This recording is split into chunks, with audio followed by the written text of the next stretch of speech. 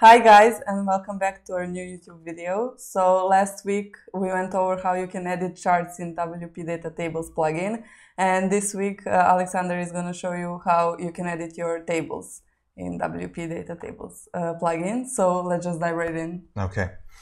All right, so we already have a manual table created.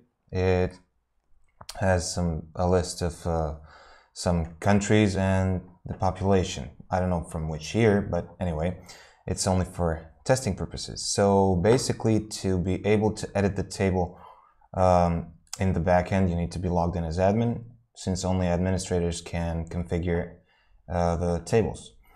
Here, you can edit the data by clicking on the edit button, where you can choose alter the data in the table. For example, we would change this total population number, hit OK, and that automatically changes this cell. Under editing, you can see that front-end editing is currently disabled, which means that on the front end you won't be able to edit this table. But in order to change the editing in the backend as well, you can choose edit buttons in a popover, which upon saving, you'll notice edit and new are removed from here. But when you click on a row, you can either edit, delete, or add a new entry. So basically, if you want to add a new entry, say Europe, country Serbia, population approximately, and OK. Another option is inline editing, which allows you to double click on a row and edit it. So if we click once, you get the popover, which is also enabled, but if you double click, you can actually edit the table, the cell, straight within the row.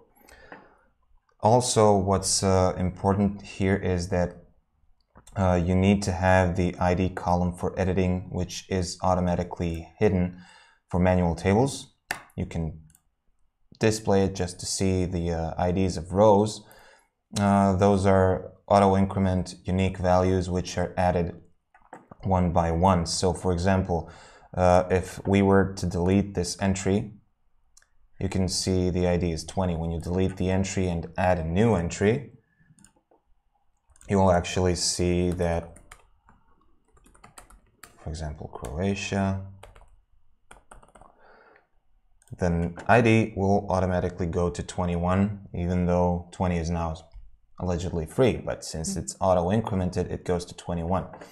And basically, this explains how you can edit the tables in the backend. For the front end, there are more options like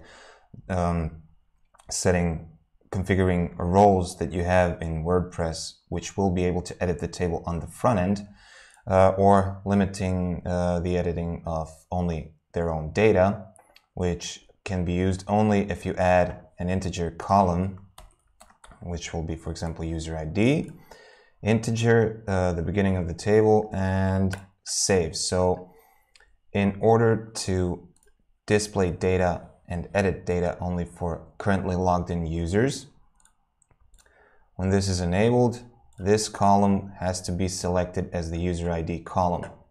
So basically, when you do this, since all these rows are empty, add 1 since that's my user ID.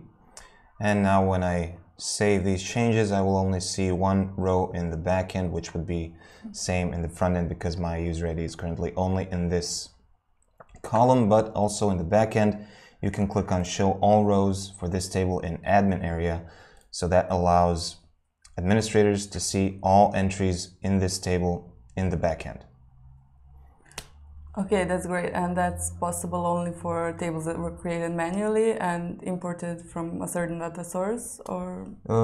Yes, for manual tables, imported tables, since external sources like Excel, CSV, when they are imported, basically a new manual table is created, which gets this wdtid column. And you can also edit MySQL, so database tables, if they have this auto increment unique integer column. So if they have an integer column in the database, you select that column here and you will be able to edit that table. But if it's a simple query, if it contains joins, unions and stuff like that, you probably won't be able to edit the table. Okay, well, that's great. Thank you.